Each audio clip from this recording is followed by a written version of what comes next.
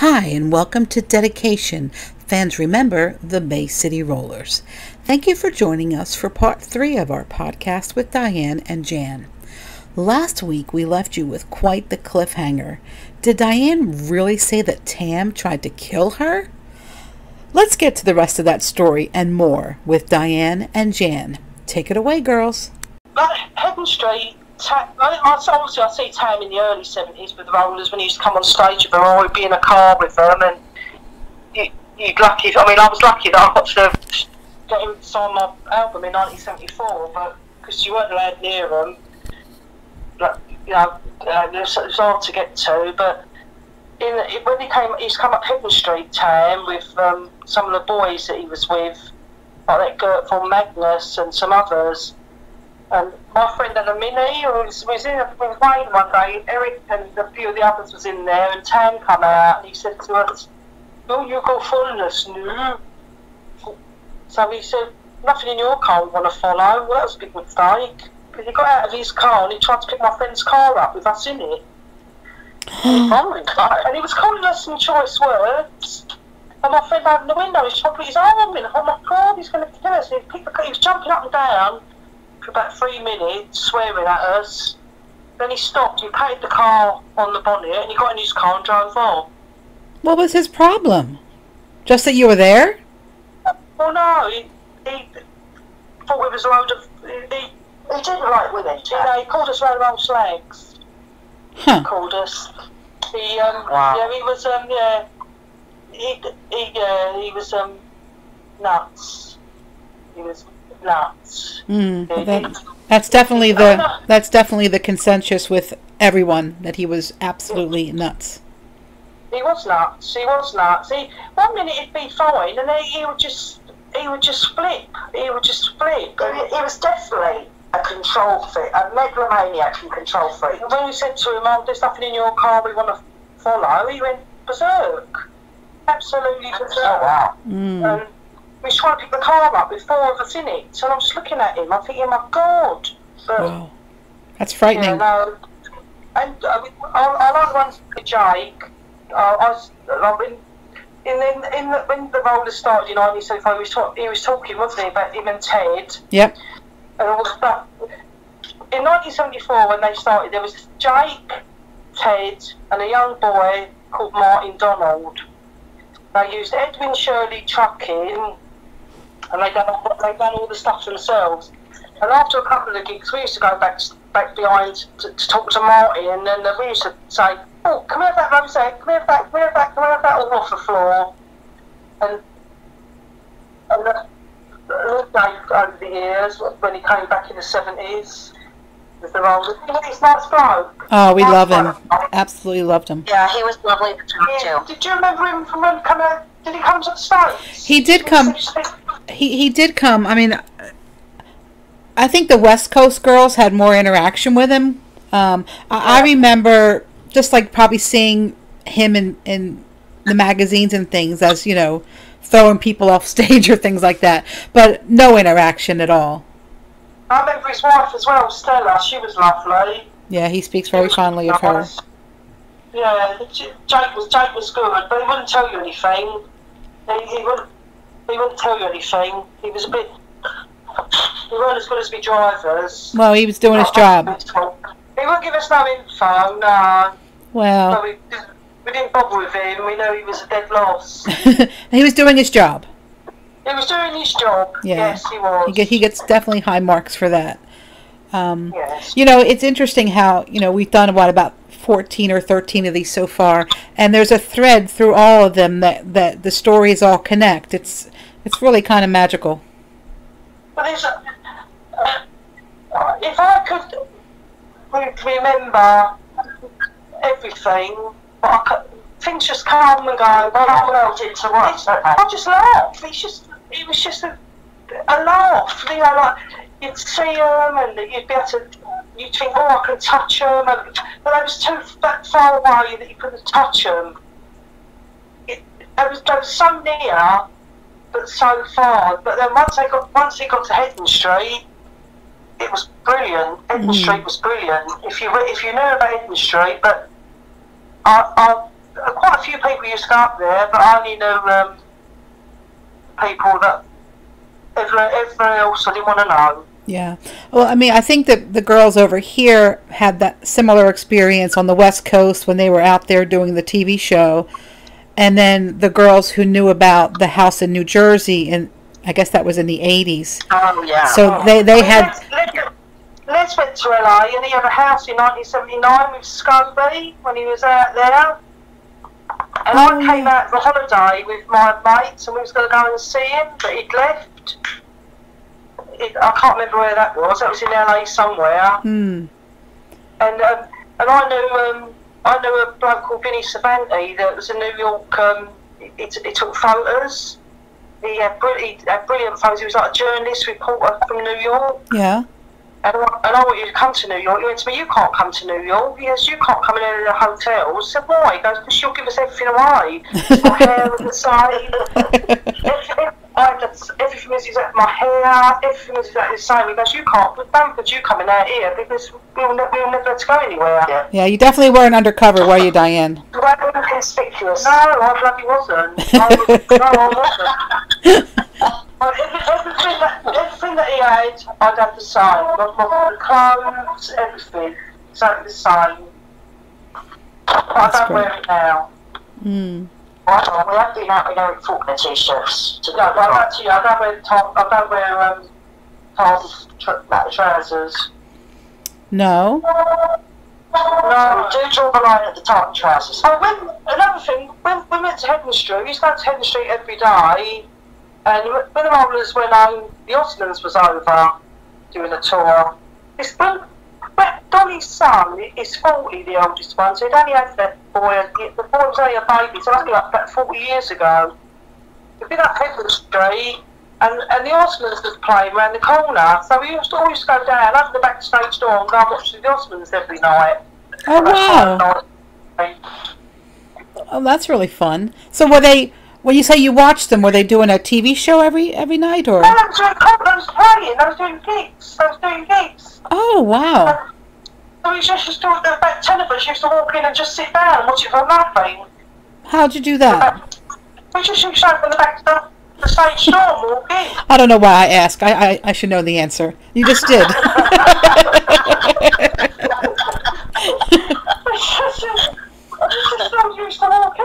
Okay, it was a stupid question. It was a stupid question. It was a stupid question. Heather was there. Heather, me, Heather, just walking every night. Used to go to Teresa, just go and sit upstairs and watch the Osmonds every night for nothing. That's amazing. Oh, wow. So the best of both worlds there, the Osmonds and the Rollers.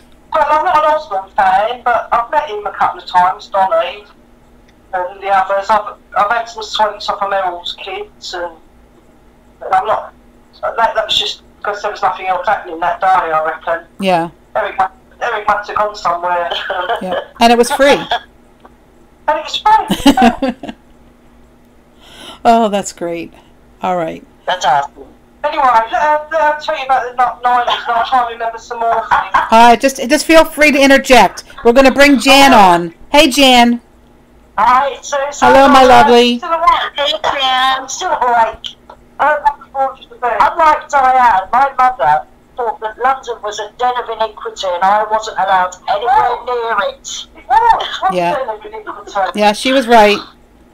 We didn't want you there. I had tickets to see Supersonic in 1976. Oh, yeah, I was there. Yeah, well, I wasn't. I had a ticket. Yeah, I was always there. And my mother barred me from going. And so, I mean, I only live 36 miles north of London, but when you're 14, it's a long way. That's a world away. Yes. Definitely. But I always had it in my head that I was going to meet the Rollers. There was never any doubt. And it was, you know, I've got children, I still had it in my head. And it was 1990, and I'd got Record Collector magazine. And there was a guy, Adrian Seeger, selling the 8-CD box set. Do you remember that Japanese box set? Oh, yeah. Yeah, and I thought, I need that box set. I haven't got a CD player. I have to point this one out. I thought, if I get the box set, I'll just sit in the car and put them in the CD player. That's fine, well, I don't need one. So, he wrote back to me. This is in the days of letters, and he said they're playing in Wakefield on July the 17th, which is probably, what, 200 miles? Oh, wow. This is Eric's rollers. Yeah. But at the time, I didn't know what rollers they were. I just knew the rollers.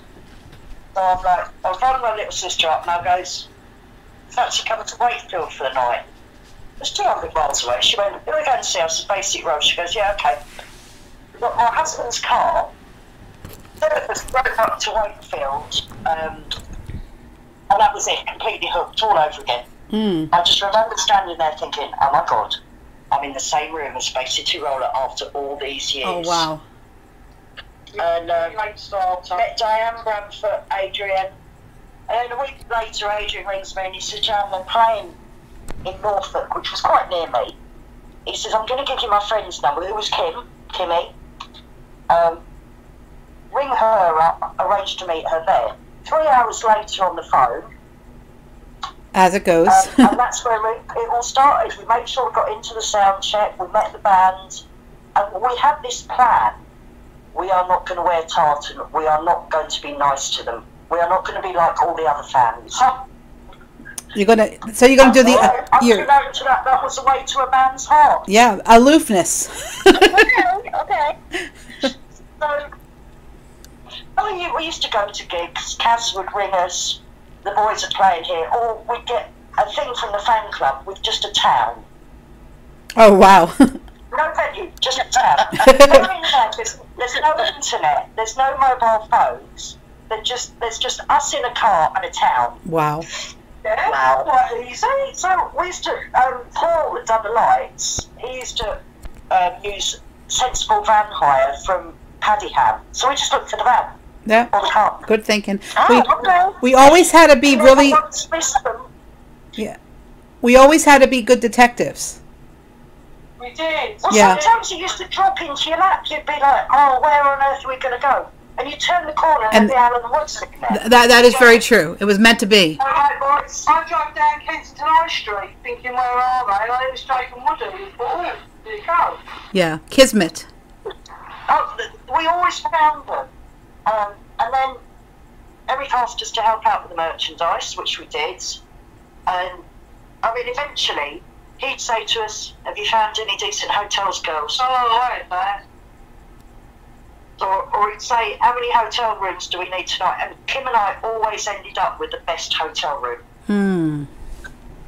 Wow. I remember there was one time, and we got this huge hotel room, sofa, table and chairs and everything.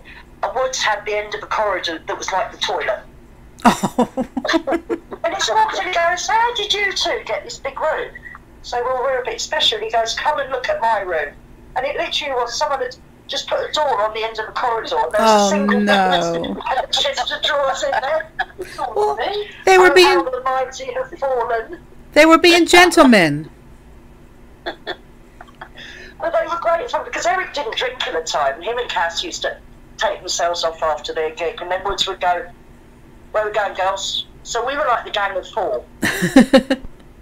So it's you, Woody, Kimmy and Alan, and there was the four of us. We just, I mean, it was all perfectly innocent. We just put the world to rights. Sure.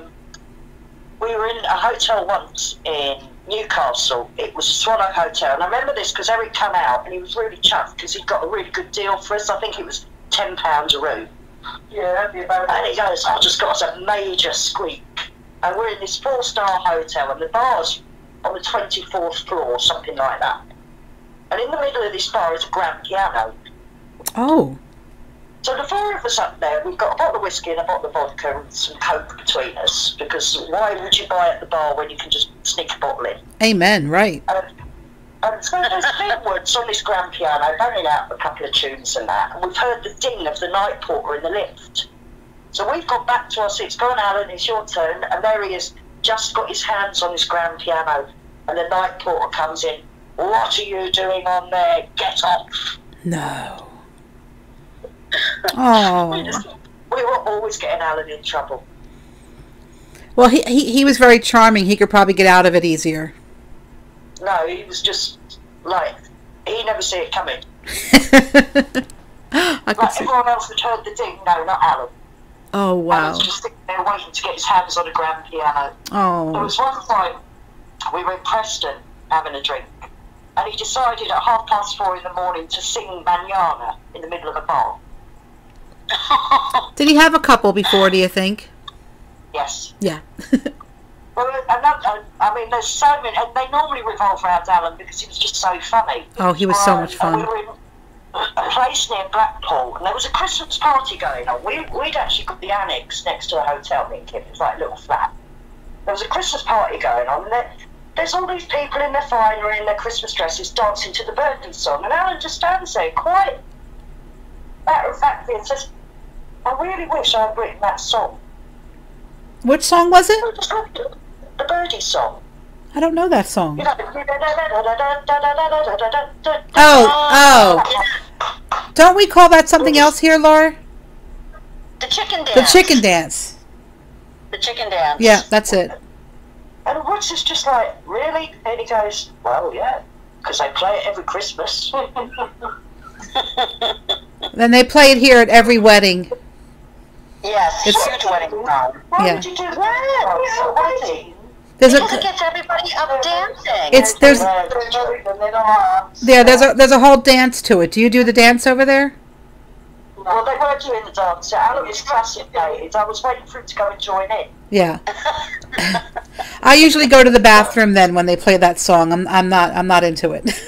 Yeah, I'm going to put me on the dance floor. Thank you. Oh, I'm just going to the toilet. Yeah, exactly. Exactly. As Diane said, they were just normal, down-to-earth guys. They're all just ordinary people. They're just ordinary people. Jan, when did you and Diane connect? Not Diane Branford, the girl sitting next to you. Oh, God, that must have been when Eric came back on the scene in the 2000s. And it was Eric that introduced us. Is that right? Oh, wow. So I think it was Southend or something like that. That sounds perfect, actually. Was it Museum? There was Mike Museum there. No, you're right. Or was it that acoustic festival? I can't remember. It was one of them. You probably thought, my God, I better get you like these. But we kind of got introduced. But the first time we went to Hoyt, you both live in Spain now. And I'm like, yeah, we're about 15 miles apart. He goes, God help Spain. When Les was out here last year, he was like, you live in Spain? I said, yes. You live in Spain? I don't live in Spain, I don't live in the Caribbean. It's only Spain. I live in Spain, yeah. Well, I think he's probably very jealous, and he wants to live there too now, to be closer to you. Well, before he was ill, he used to do those house parties. Yeah, sure. Mm-hmm. He said to me, he was going to come out here and stay with me. Well, not with me, because I've got two houses. I would have let him stay in my house. And he was going to do a house party for me in my garden. But, well, yeah, now he's not been well. He can't come, but he said he would. Mm. So you never know for the future, he might.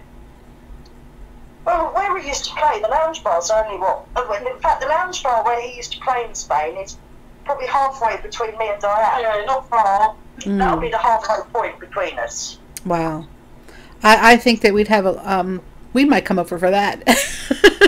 What do you think, Laura? Yeah, if it ever happened, and he said he would do it, because I looked after the cat, he said he would do it for me, but if he does, then Hoyt will be relocated. Yes. Oh, wow. Yeah. Wouldn't that be incredible?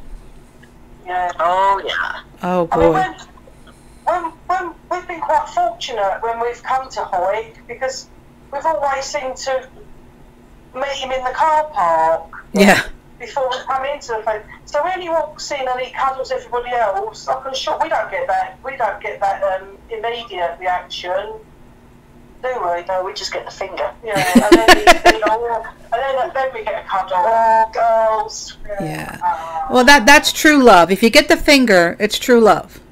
Yes. It really is.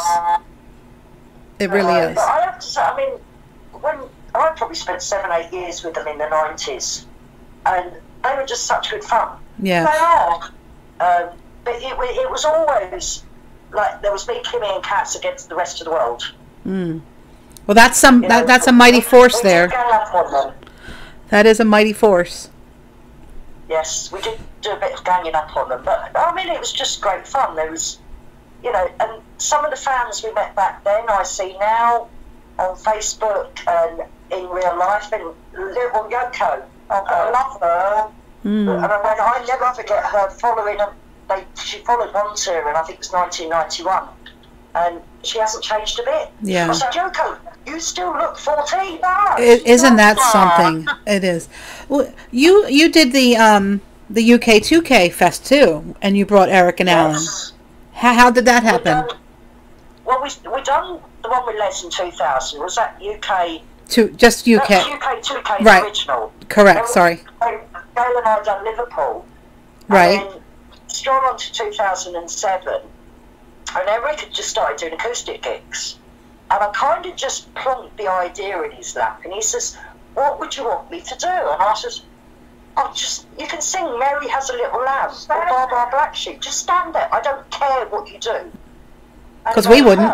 Okay, let me think about it. So Eric Cass chucked a few emails my way, and we've been swapping emails, and then Eric said, "I'm in Bristol, come down with Patsy, come and meet me." And he goes, "I've had a thought." I went, "Okay, I think I'll do a request set." And I've got my head in my hands going, "Do you know what this involves?" And he says, "What do you mean?" And I went, "You are going to have to sing every album track and B-side there ever was." Which Exactly. you can't remember. You don't even know the words to Bye Bye Baby. Yeah. What do I have to sing about? What song did I have? I don't know. It was one of the gigs he played. Was it Love Me Like I Love You? Yeah, one of the gigs he played, we went to, he gave me the mic to sing it because he couldn't remember the words, wasn't it? I think that was Love Me Like I Love You. I can't remember what Rollers song it was. But Les is the same. Yeah. You have to mouth the words for Les, because he can't remember them either. That was the after we were sitting drinking tea in this cafe, and he started singing Bye Bye Barbara. Barbara was a good girl. But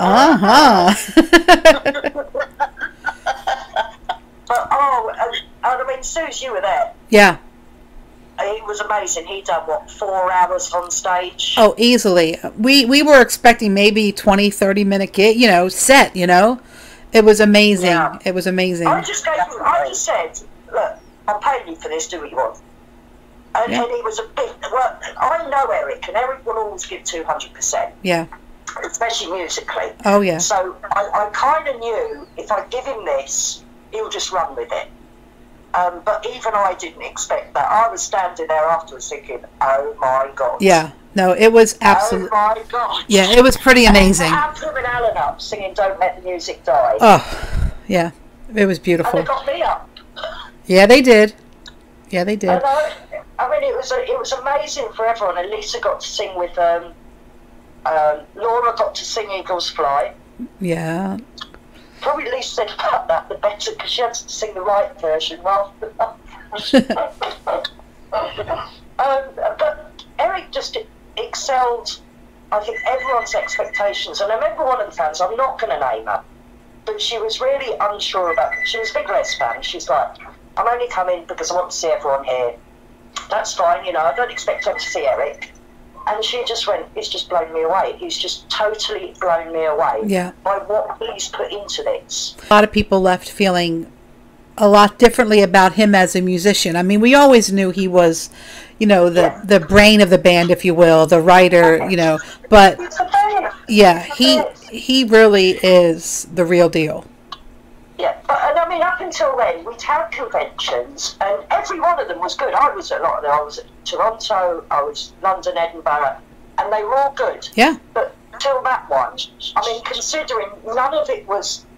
Once I got Eric on that stage, right, that was the end of my planning. Right. I had nothing more on to that. That was my plan, done and dusted. It's over to you, Eric. You deal with it. And I just thought, you've given more in this one than anyone else has ever given. They might do an hour set, an hour and a half set. You've just given us 4 hours of the most obscure Bay City roller songs ever. Exactly. Wow. And not only that, after it was over, I mean, I don't think he finished with a meet and greet until like 3 in the morning. Because I remember we were towards the back of the line, And I remember thinking, oh, I'm so tired. But so I can't imagine how he was. He had to have been just spent, you know. But you know, he insisted on meeting everyone. And I remember being backstage, and Eric was always the first one out to meet the fans. No, they turned up to see me. I want to go and see them. He was always one of the first out. Yeah. He always had, because he always said, they put me where I am today. They've come to see me. You know, I need to go and say thank you. And he rang me up the week after Edinburgh in 2007 to thank me and to say thank you to everyone else for coming along. And what was quite funny is, I don't know if you remember, I took Lenny with me, who was quite famous in his own way. Yeah, for sure. And he's gone to me, that bloke, that Lenny. I'm like, yes, Eric. He goes, was he married to Susie Quattro? And I went, yes. Did you not recognise him? He said, he's got grey hair. Like, Eric goes, yeah, have you looked in the mirror lately? Yeah. I remember when I first walked into the hotel bar, Lenny was sitting there, and I said to Regina, I said, oh my God, Eric's here. Because I just saw the gray hair. And Regina's like, she's like, I don't think that's Eric. I'm like, I think it might be. So, you know, there we are. It was not Eric, it was Lenny. The other nice thing about that weekend was, because knowing Alan that well, I knew Alan would just, like, go to the bar and hold court. And he certainly did. And I remember Eric coming in, and he says, is Big Al here? I said, yeah, he's downstairs. He said, don't tell me. Holding court in the bar. I said, how did you guess? Yeah. Yep. And he says, I bet he's having a whale of a time. I says, oh, he's just sitting there telling his stories. Oh, as he does. The best stories. Visibility. Yeah. That was a great weekend. It was so lovely to have Alan just holding court. And he was on the stage with Eric a bit, and they were bantering. And it was just so lovely to see. And his Q&A, I mean, his Q&A was wonderful too. Well, Alan's in his was hilarious. Oh, yeah. And I loved how he was so nervous at the beginning, and we're like, it's just us, you know. And yeah, but once you get Alan talking, yeah, you got to get him going. You just let him roll. He was one of the funniest people I ever met. So funny. People. Yep, so funny. We used to get him to do the burning rubber dance. Uh-oh. You'd get a couple of drinks down and say, Alan, what? The burning rubber. He goes, do I have to? Yes. But he'd do it on stage as well. If you caught his eye on stage, you'd go into cross his eyes and start the burning rubber dance. Oh my God. Oh, that's funny. Yeah, that was when he lived up in Glenavon, it was his birthday, and we went up to surprise him for a week. Well, we'd gone on holiday for a week, Kim and I. We thought, we'll just go and surprise Alan on his birthday. And he just organised the whole week for us. Did he? Yeah, it's like, right, tomorrow we're doing this. I'm taking you out for dinner that night. And he says, it's a Highland Games, you can't miss that. And he had the whole week organised for us. Oh, how lovely. And then he told us to go down and see Derek. And Kim and I were a bit, I'm not like Diane, I don't knock on people's doors. Kim and I sat in the car outside Derek's for half an hour. And we got a bit too nervous and didn't knock on the door. Oh. Derek said to me years later, I don't know why you didn't knock on that door. He would have loved it. I said, we were just so nervous. He went, but you know all the others. And I think that's because we knew Alan and Eric once. Yeah. But we didn't know Derek, and it was kind of like invading his privacy. Again, with the boundaries. I love that. That you respect that. Woody's mum and dad, Woody's mum always said to us, if we were up there, we had to come round for tea. And then if we were 15 minutes late, the row we'd get. Oh, really? I've had many a row with Woody's mum. You're late. Everyone who talks about his parents said they were the loveliest people to the fans. And I remember I have a photo of Mrs. Wood from a pen pal. I still have it. She's holding a birthday cake that I guess one of the fans, you know, presented to her for his birthday, and she's just the loveliest, sweetest woman. Oh, they were lovely. They were always really welcoming. If you're up there, pop in and sit. But I have to say, Tam used to say to us, just pop in for a cup of tea, and I said, "You'll never come back out again." I used to go, "Don't drink anything." No, wait a minute. So you mean? Don't take it. You'll never come back out again. Do you mean at the compound, Jan? Yeah, up at Little Kenniston. I call it the compound. So you've been inside. Well now, dear friends and listeners, we really hate doing this to you, but you're going to have to join us next week for our final session with Jan and Diane to hear what went down in the compound, or Little Kellerstein. Until next week, thanks for listening and keep on rolling.